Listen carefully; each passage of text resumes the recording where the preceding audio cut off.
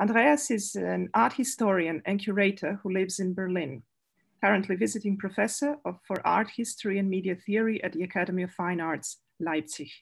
He was the founding director of the Dortmunder Center for Art and Creativity and has curated exhibitions and festivals in major European venues, including Transmediale and ISEA 2010.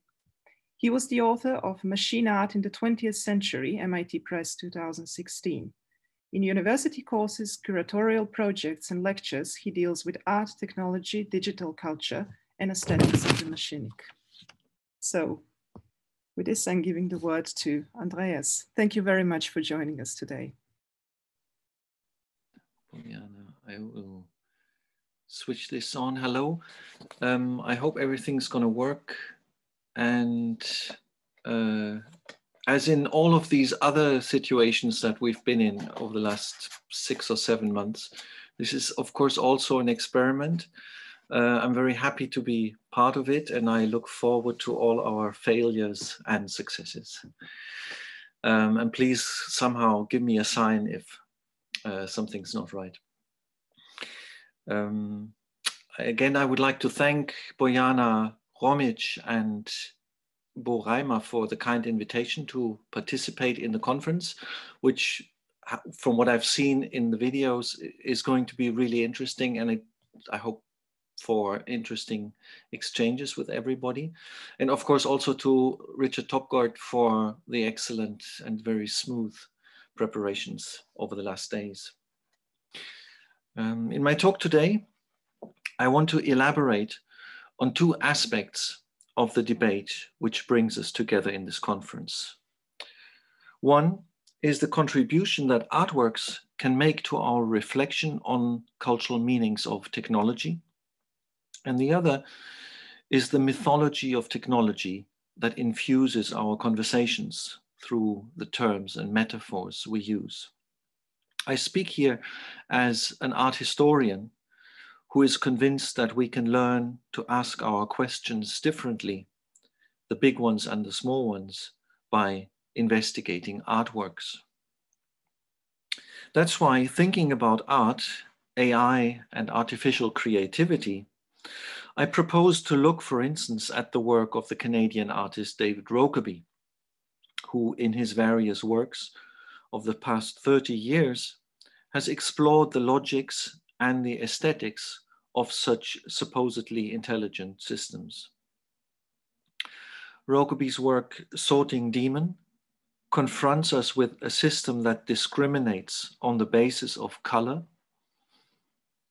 and the installation taken is based on a surveillance system that randomly attributes qualities to specific people in the exhibition space. And the interactive installation Enchant, which some of you may have seen in the video that we posted on the website, stages an encounter of the visitors with a flock of networked yet partly independent computer entities whose chorus can be interrupted by speaking and contributing to their knowledge base. It is a work about an alien encounter, about the problems of dialogue and about feedback and understanding between humans and computational systems. I introduce it here as an example of the type of complexity that we should be able to expect from artworks through which we venture into the discussion on artificial creativity. In comparison, much of what we see in the field of so-called AI art is rather facile and superficial and thus much less helpful in probing our understanding of these systems and of our technological condition in general. In order to also open up my second language critical train of thought, I want to briefly explain my use of the word we, a tiny and maliciously inclusive word. The we is a rhetorical form of strategic inclusion that more often than not seeks to obscure differences. a most problematic assumption that comes with the we is the insinuation of a homogeneous group, sometimes even the whole of mankind. Importantly, the we regularly gives an illusion and a totally false sense of shared ideas, aims, and values. It is Patricia Reed who suggested that one should only use the word we for a type of solidarity that is coupled with a clear sense of difference.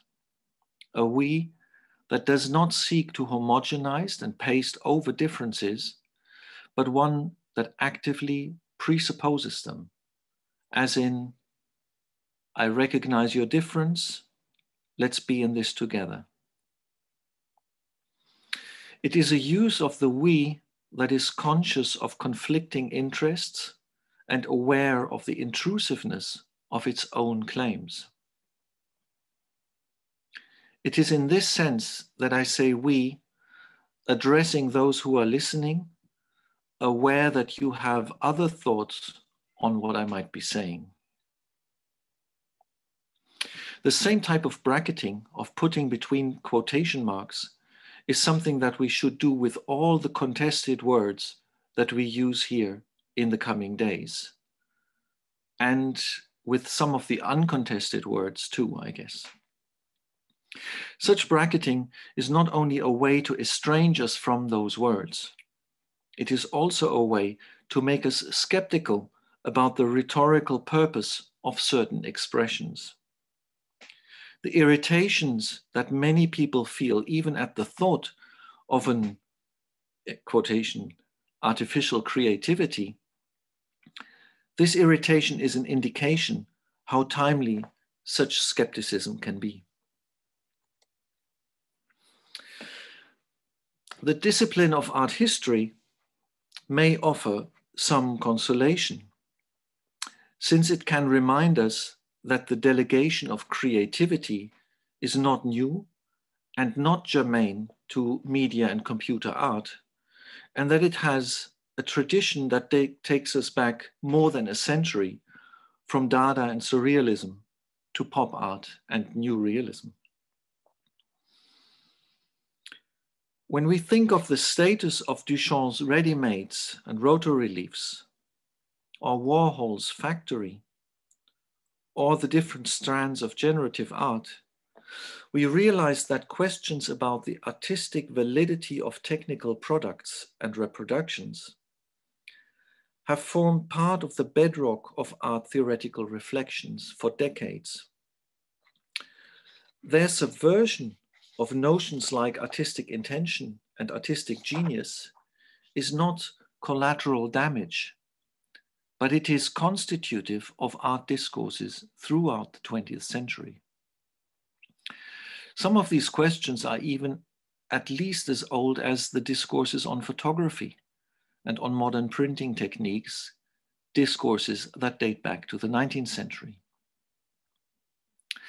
I believe that one of the reasons why the question of artificial creativity is so present is that from abstract expressionism through pop art to institutional critique, such discussions about the delegation of the creative act have been a pivot for debates on human production and creativity in the age of mass industrial production and consumption.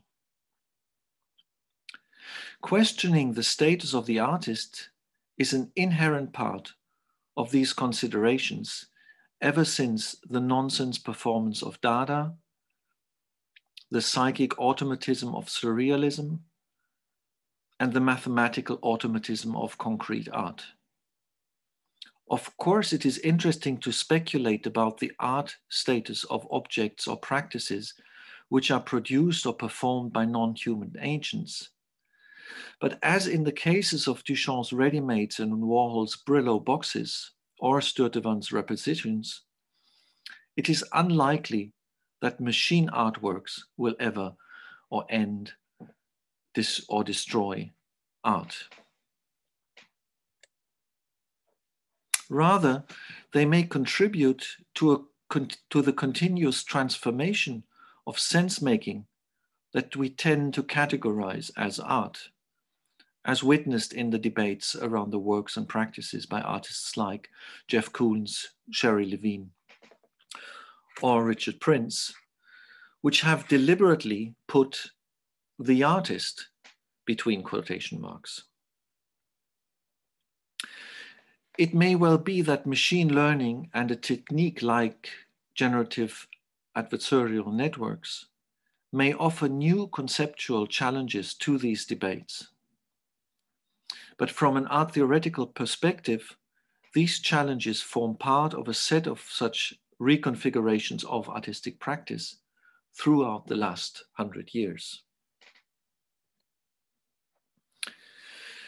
The automatisms of abstract surrealist paintings by mid-20th century artists like Vols, Emily Bridgewater, or Richard Oelze, or the results of automatic drawing and writing exercises by someone like Henri Michaud, were psychic rather than technical. But the confrontation with their visual output, emerging from the uncanny depth of the unconscious, was, we can presume, no less shocking than, more recently, the discovery of supposed visual desires of AI systems.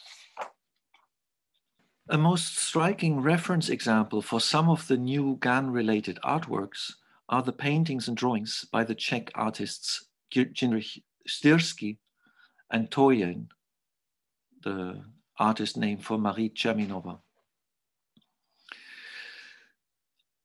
Artworks which combine abstract painterly surfaces with the placement of, at times distorted, at other times clearly recognizable, partial objects, body parts, everyday objects.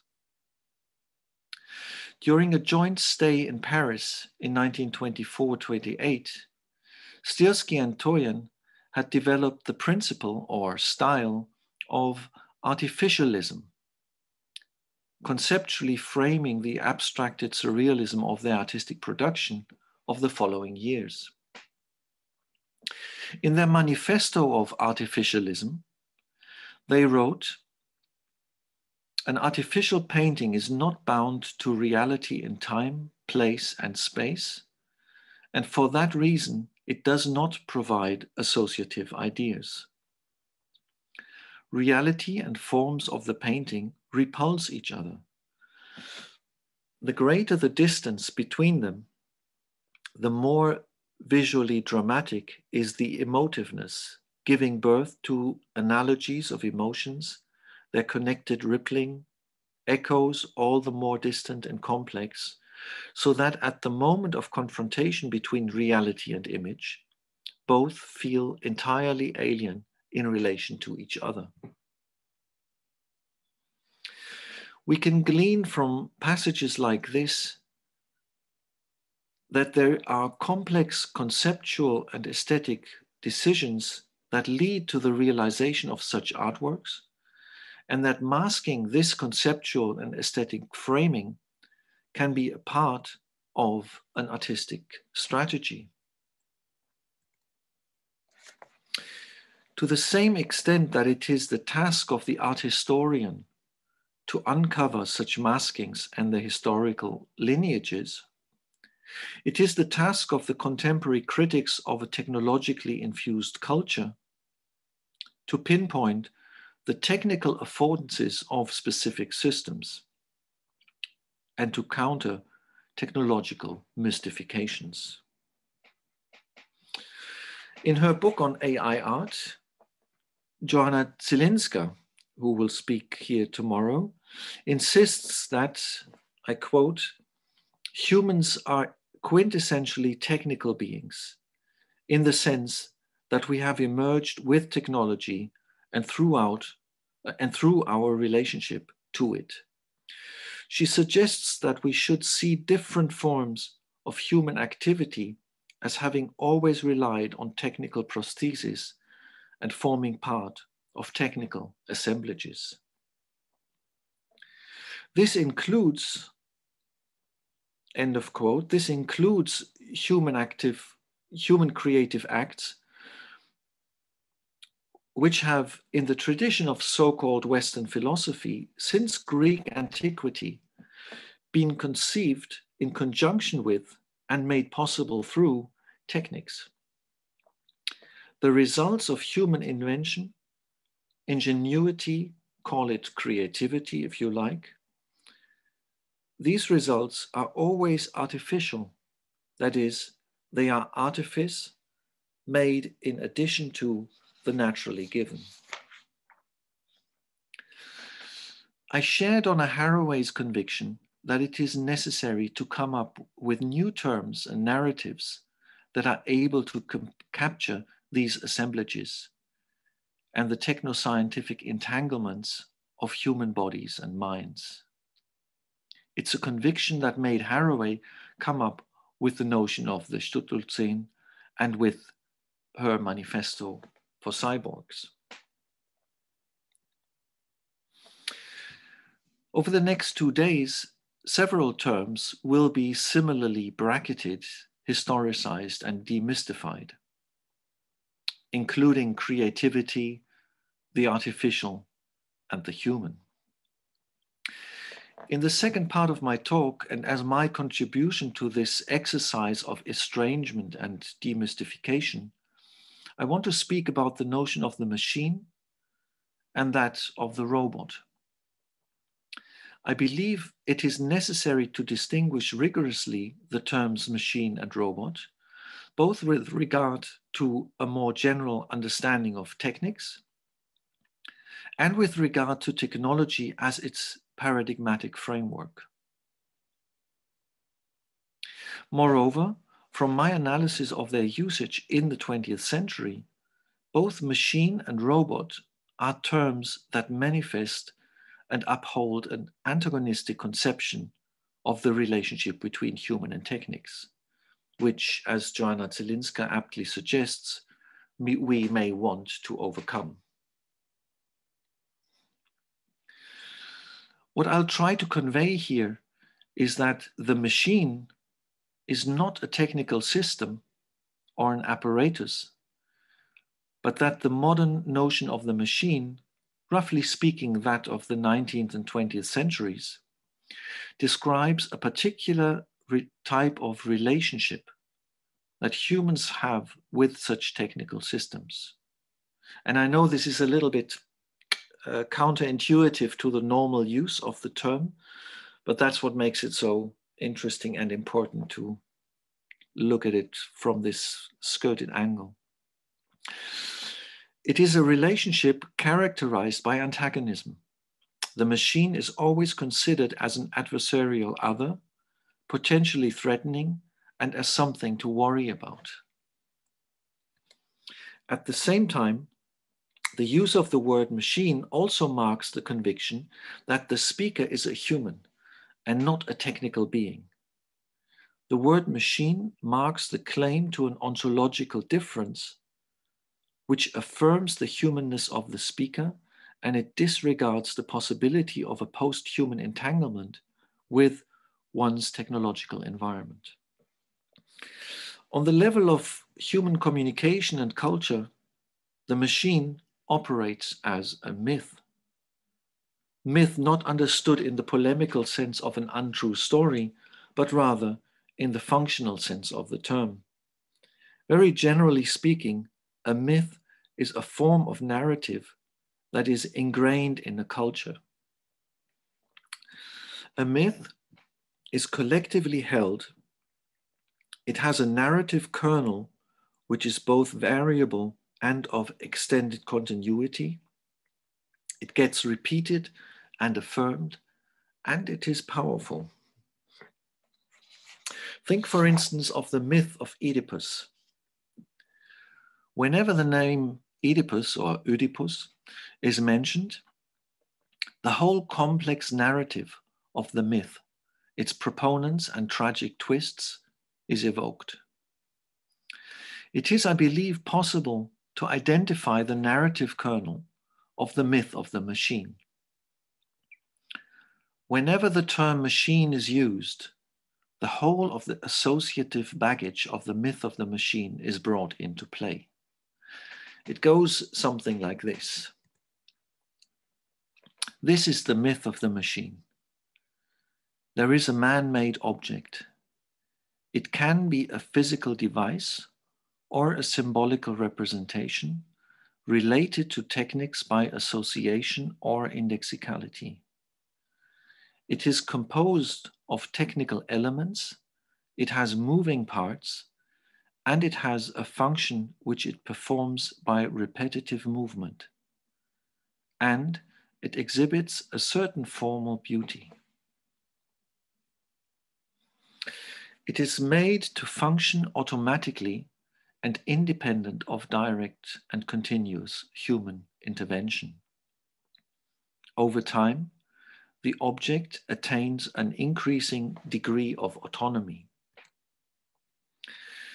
It may provide interfaces for human interaction. These, however, do not determine the functionality. The human interaction can be replaced by technical elements or by other machines. The interfaces offer the human an illusion of control, which can be overridden by the machine. The interfaces are only there to appease the humans for their play and enjoyment, or for human-machine conviviality. The autonomy of the machine becomes threatening for humans who fearfully struggle not for their lives, but for self-determination. The threat posed by the machine is existential, but not lethal. The narrative tends not to have an ending. If it has one, then the story ends well for the humans.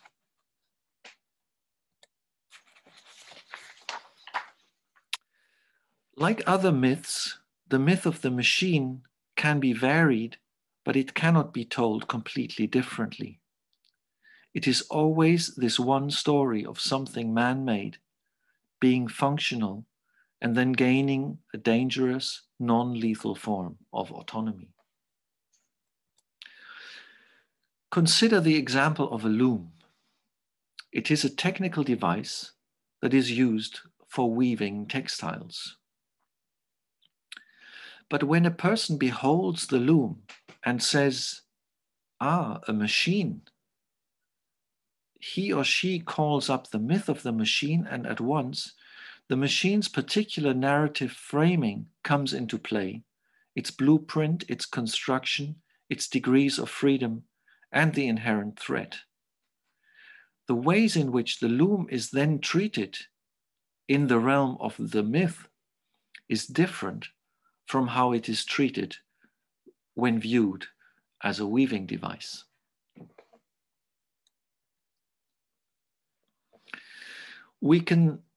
What we can learn from this mythological understanding of the machine is that the modern human conception of self is imbricated with technology in this particular way.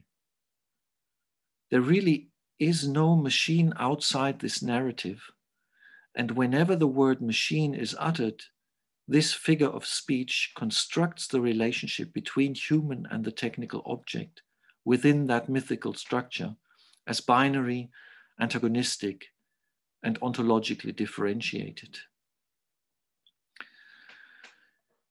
It can be tiring, I can tell you, to have to watch your words like that.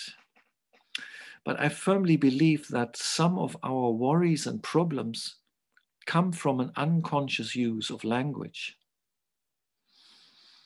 I therefore try not to use technical terms in a metaphorical way and avoid calling something algorithmic, for instance, that is not,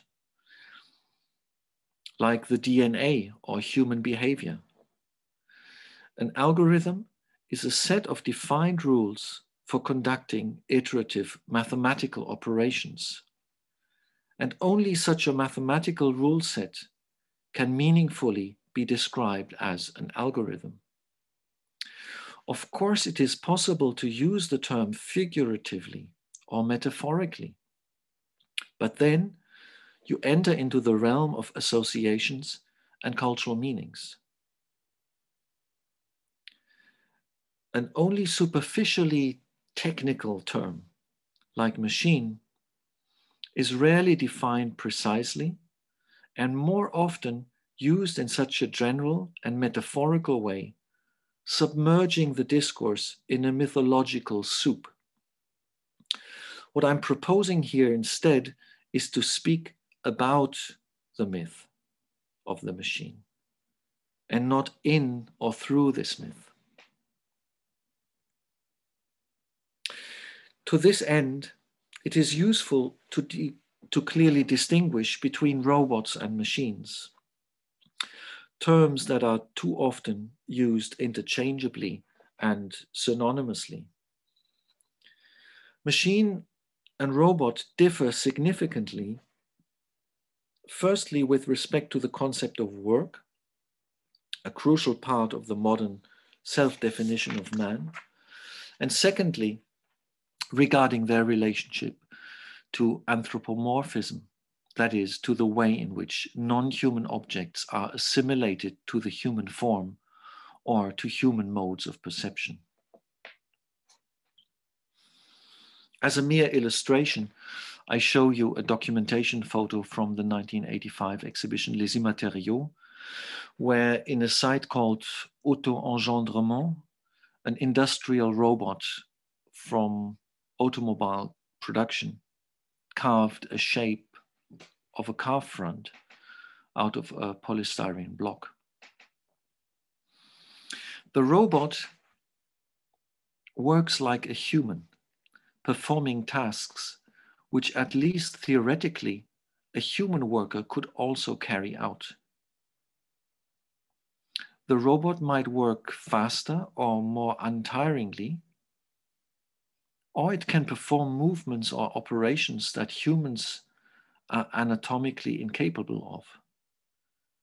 The robot is a servant, a colleague, and hence also a rival who can replace humans as workers.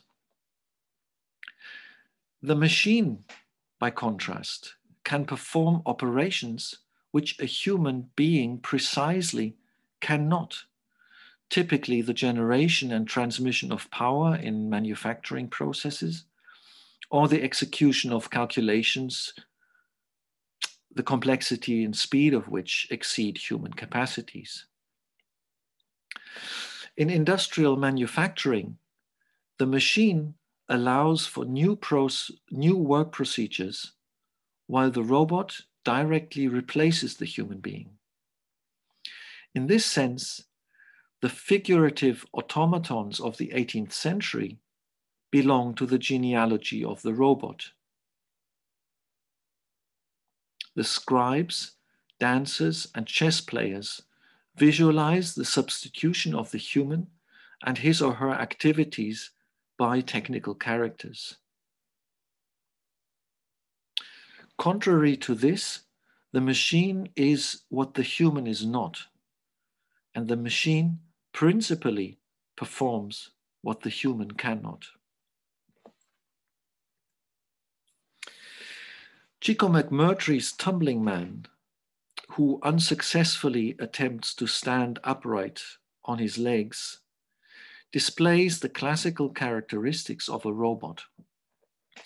It is anthropomorphically shaped according to the human body, and its labors convey a seemingly tragic inability to master the ultimate bit of bodily control which would enable the upright bipedal walk. The aesthetic appeal of McMurtry's robot lies in its mimetic behavior, which impels the viewer to feel sympathy for this obviously inanimate technical entity. Robots follow an aesthetic of similarity and of behavior, while machines serve an aesthetic of function and processing. Both terms, robot and machine, are seemingly used in a purely technical sense, but there is always a resonating cultural content. Hence, it is important not to regard the anthropomorphization of techniques as naturally given, but as a myth, as a narrative humans tell to themselves in order to come to an understanding of their own place in the world. In this general technological myth, the figure of the human gets replaced by a robot, while nature itself, gets substituted by a machine. The Canadian artist Norman White has created quite a different artistic robot named Helpless Robot. The upright standing box with handles and a pedestal above which the upper part of the sculpture can be rotated doesn't resemble an anthropomorphic robot. The base contains a built-in loudspeaker through which a nagging, squawking voice requests the exhibition visitor to move the robot. When a visitor obeys, soon the voice complains about the direction in which it is being turned or about the speed being either too fast or too slow. The installation subverts the usual serving role of the robot and inverts the relation of master and servant. This hierarchical relationship has already been constituted when the expression robot was first used by the Czech writer Karel Čapek at the beginning of the 1920s.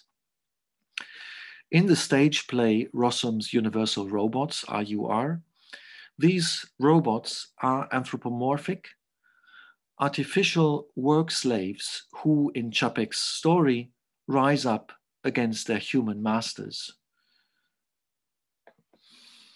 The figure of the robot thus emerged from the context of automated industrial production and is to be understood very much in accordance with the Taylorist optimization of work and as a derivation of the laboring human body. The British artist Keith Piper, for his interactive installation Robot Bodies, has further accentuated this constellation by highlighting the parallels between the figure of the robot and the figure of the black slave. Both robot and slave are, I quote Piper, visibly other and as such are assigned particular roles within the cultural and economic order. Both are imagined within particular discourses to act according to type. Both can be assigned grueling tasks in hostile and alien environments. Both are perceived as possessing a physical configuration which positions them as either compliant servant or non-compliant monster. Piper has identified several passages in Čapek's play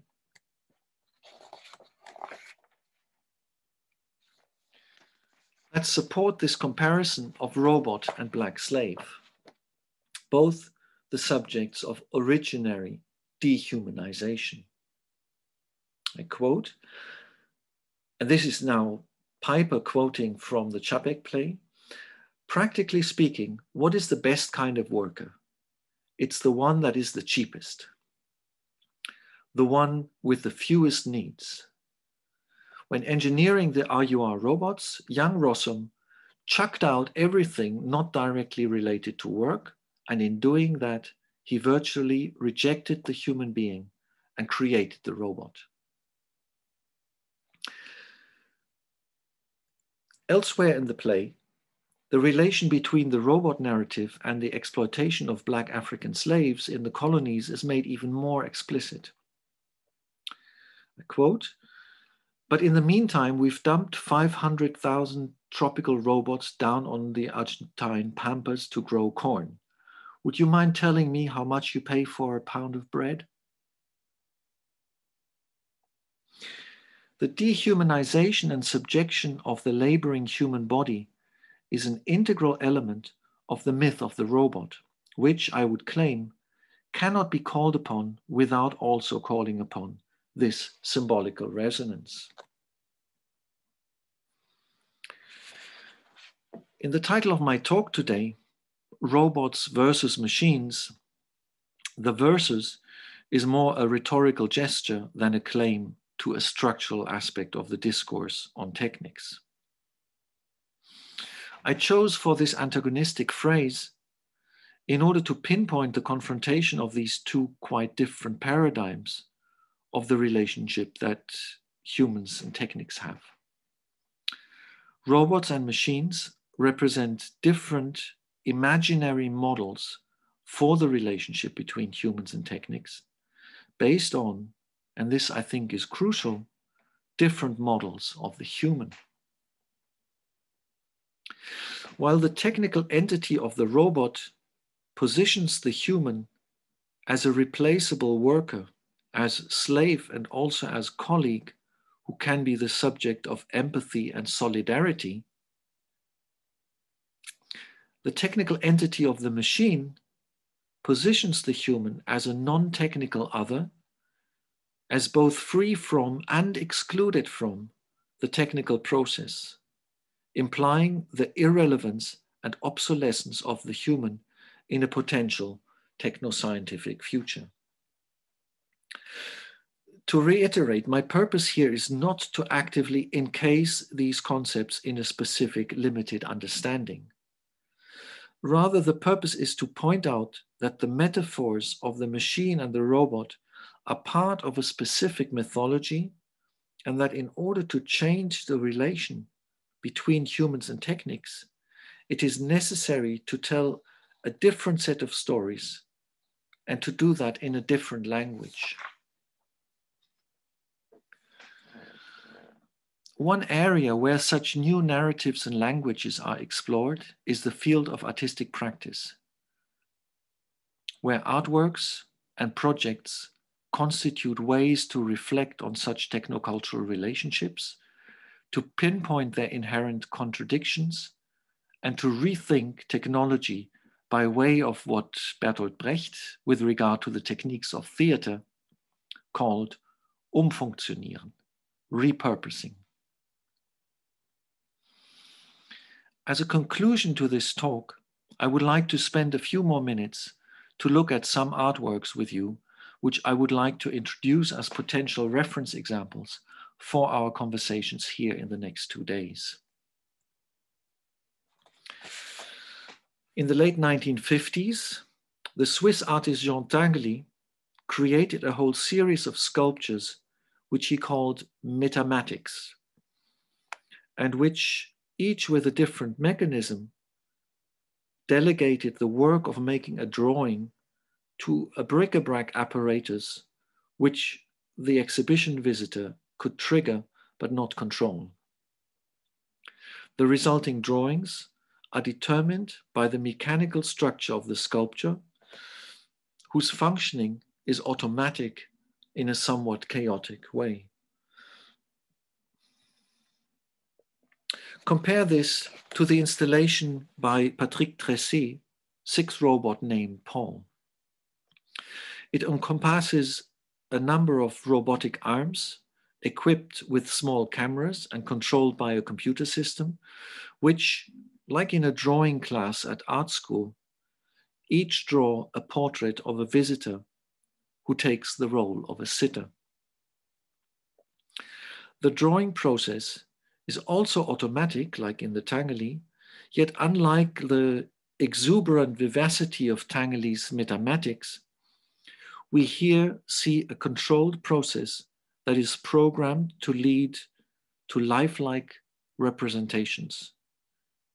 We could almost call it a form of photography. Then I would like to draw your attention to another work by David Rokeby called The Giver of Names.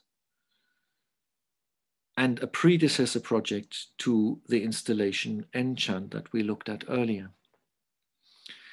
The interactive setup of the Giver of Names installation invites the visitor to place one or more objects in front of a camera upon which the computer system attempts, by means of pattern recognition, to identify the item and starts up a poetic stream of associations that it finds in its database and connect it to the recognized item.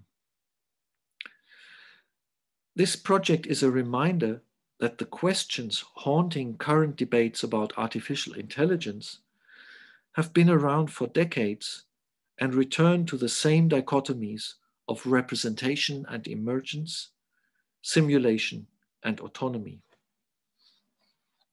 I try to discuss some of the issues with regard to the Giver of Names in the book on machine art, and maybe we will have time later to venture more deeply into the idiosyncratic mythology and aesthetics of this piece. Finally, I would like to end with a recent project by the British artist Anna Ridler, who, as in other projects, addresses issues that concern many of the practical applications of machine learning and enhanced pattern recognition systems, like the collection and classification of data, the bias inherent in data sets and information models, and the hidden human labor involved in such digital content production. For her project, Fall of the House of Usher, again, maybe some of you have looked at the video online in preparation. For this project, Ridler produced a number of watercolor drawings. You see some examples on the top left in the frames, that formed the material basis for training a neural network that was in turn used to produce the film of the same title, some stills on the right. The result here is determined by the input data and the structures gleaned from them in the same way as all those GAN-based systems produce the visual output that we get to see in so many versions of AI art these days. However, Ridler works not with millions of data sets classified by thousands of anonymous click workers, but she does all of this work herself and exhibits the material basis of the data set alongside the resulting digital film. It is one of the originary paradoxes of Western culture that any artifice is understood as something that is made by humans and that is not itself human, but artificial. The logical foundation of that paradox might be that, as a matter of principle, this belief system regards everything that is human-made as non-human. It is a dialectics that has haunted techniques and art and the understanding of what it means to be human for a long time. And it also lies at the root of our struggle with the notion of creation or the faculty of creativity. Ridler's projects remind us that there are no boundaries, but only entanglements between the product, the labor, the technical assemblage, that enable the making and the perceiving of the work. A constellation that would merely be obscured by a strong humanistic notion of either an author or a machine. But it appears difficult to let go of either of them. Thank you. Thank you very much, Andreas, for this rich lecture. This was very insightful.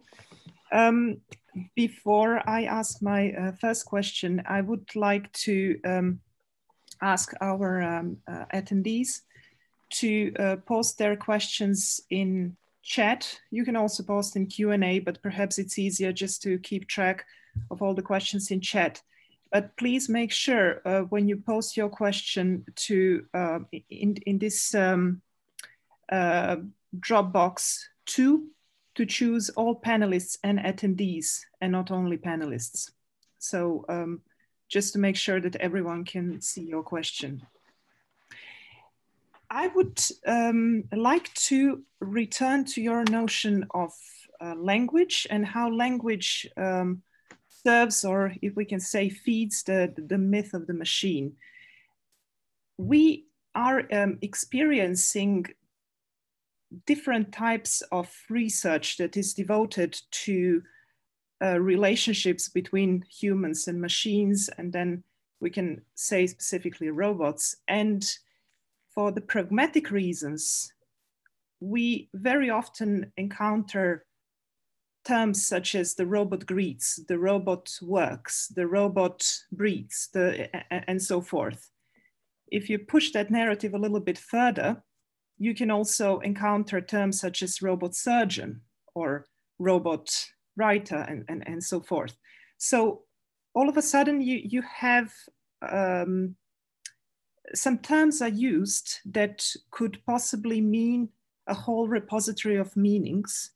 And now they are applied to a very kind of precise embodied technical system. Do you think that that contributes to the myth of the machine? And if it does, in which way such pragmatic challenge can be avoided?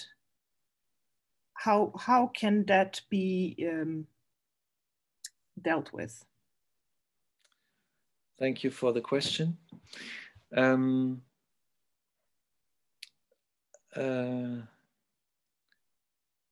I think that what you describe is, it's what I call speaking in the myth.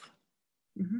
So it's, you know, when you don't see the difference, if you don't follow my demystification exercise, if you think that a machine, that you can call a technical device a machine innocently, then in my view, you're in that bubble.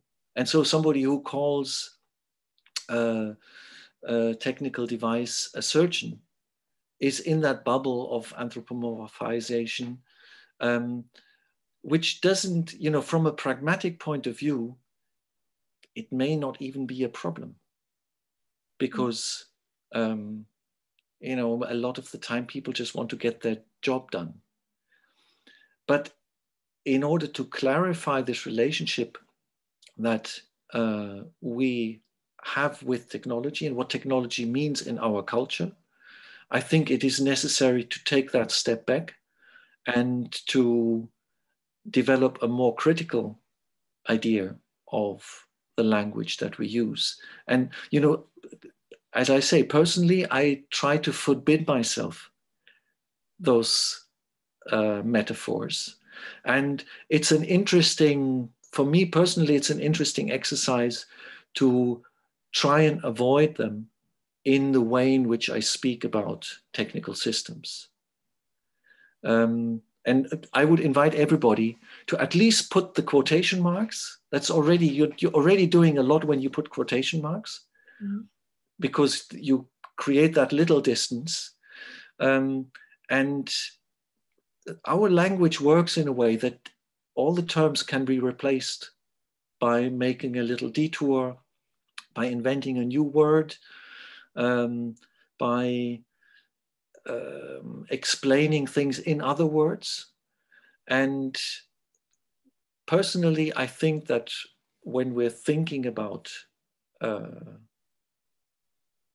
technology, our contemporary understanding of technology, terms like machine and robot are holding us back in a paradigm of the 19th and 20th centuries, when the technological system, and this is the crucial point for me, the technological systems have advanced into a much more ecological paradigm, where a term like the machine is not able to capture the complicated relationship that we have with those systems, and that also become socially efficacious. So what technical systems are doing to our society at the moment is complex to an extent that if you use an anthropomorphic language of the 19th century, you're not able to capture the complexity, maybe also the potentials of those technical systems. And for that reason, I'm saying, let go of those old terms of the 19th century and let's try and find new terms to describe the technicity of our existence. As I said in my talk, it's uncomfortable because we have to learn new words. We have to, watch our language. But in other areas, we do that all the time today. We've become very gender conscious in our language, and we've become conscious about different subject positions that people have. I think we should also become subject conscious in relation to technology. Thank you very much. Here we have the first question from Savino Rua, who asks, thank you for the talk. Would a symbolic system such as law or the state qualify as a machine in your understanding? I don't qualify anything as a machine. In what I'm doing, it's discourse analysis. I look at what other people are saying. So the state, the law, all of those have been called machines. Think, for instance, of Lewis Mumford's important study of the myth of the machine, which he wrote in the 1960s.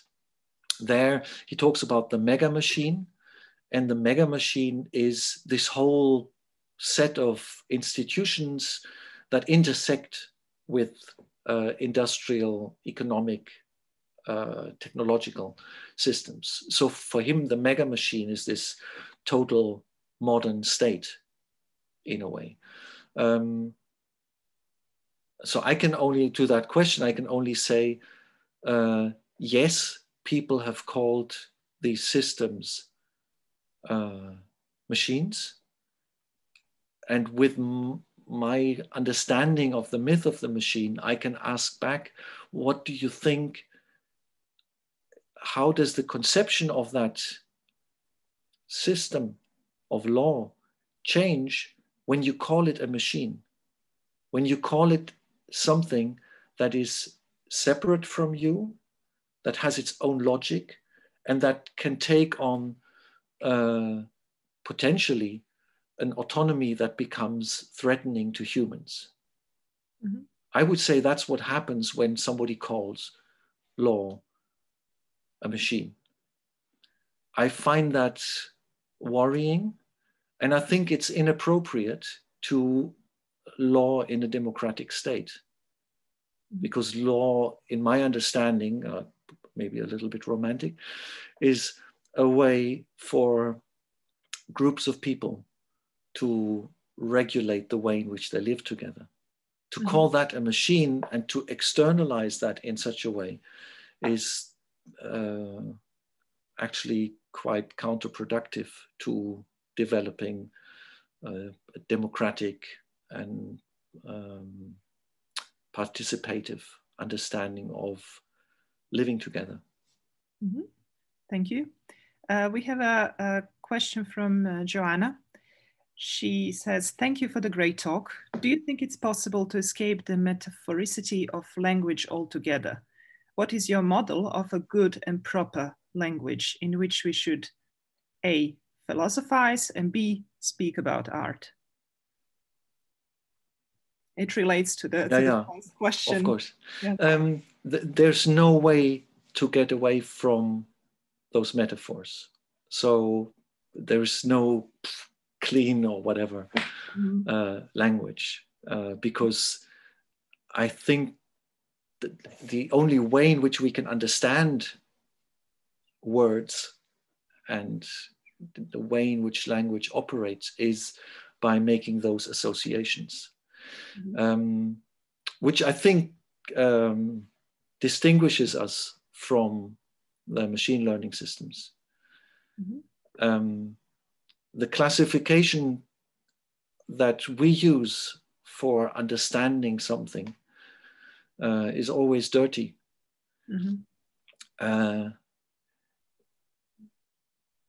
But what I'm advocating is to make ourselves aware of those associations, of those connotations, and to be aware of the baggage that we bring into the conversation and into our own thinking by using certain words. And some of those metaphors, you know, all of Donna Haraway's narrative work is a good example for that. Some of those metaphors we may deliberately choose.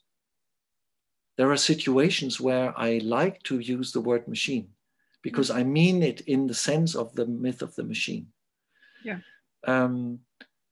But I'm sure that there are many words that I use innocently and I should look at them much more critically. And this is really just an invitation to be self-critical in our use of language. Thank you.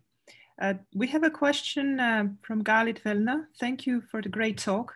Your definition of machine resembles that of Heidegger to technology that is not a technical concept, but rather a way of human revealing.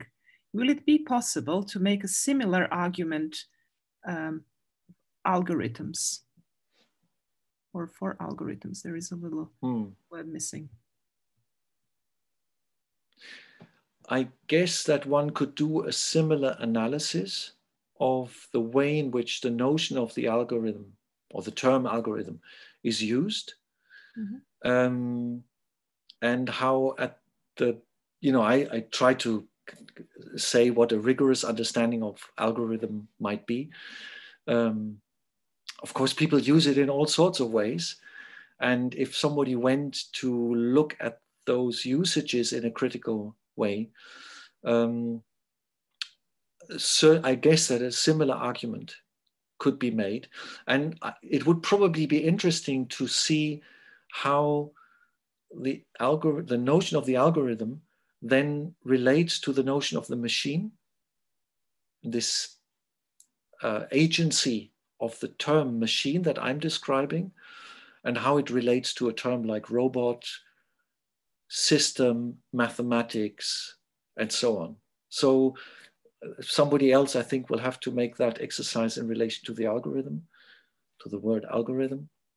But I'm sure it would also be very interesting. I introduced it here because I think it's a very important term in our conversations over the next 2 days. And it's also one of those words we should be a little bit nervous about. Thank you. And this will be our final question for this session by Jan Lohman Stevenson.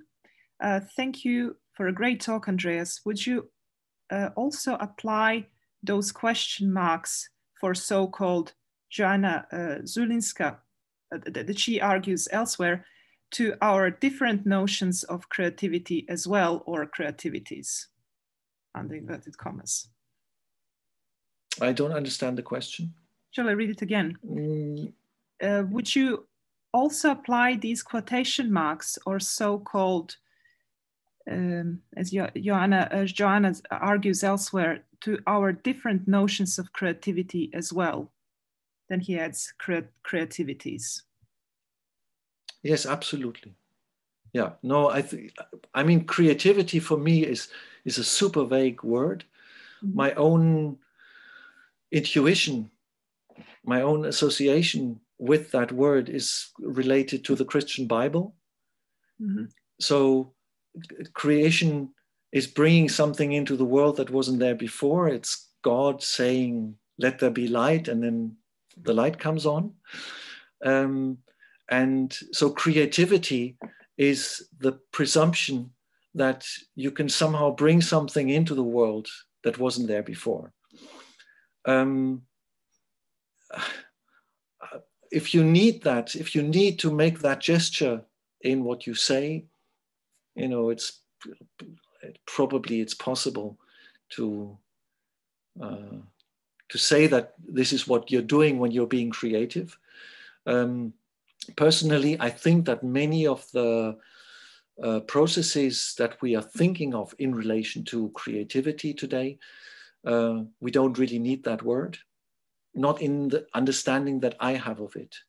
And but you know, other people have a much more humble, maybe less ambitious understanding of that term, and then if they feel comfortable with that word, they should be. But personally, I think it's another one of those traps, because it pretends that there is a structural similarity between God, the human, and a GAN, for instance. And for me, that doesn't make sense. I'm grateful for that clarification. Also, when we were about to launch this conference, we thought a lot about the title, and we realized that creativity is such a charged term that can be observed from so many different perspectives, that we would actually get all those contributions from various researchers. And we, the organizers, when we actually had a chance to see all videos, we felt wiser. But I completely agree with you that creativity is a multifaceted term that has to be contextualized.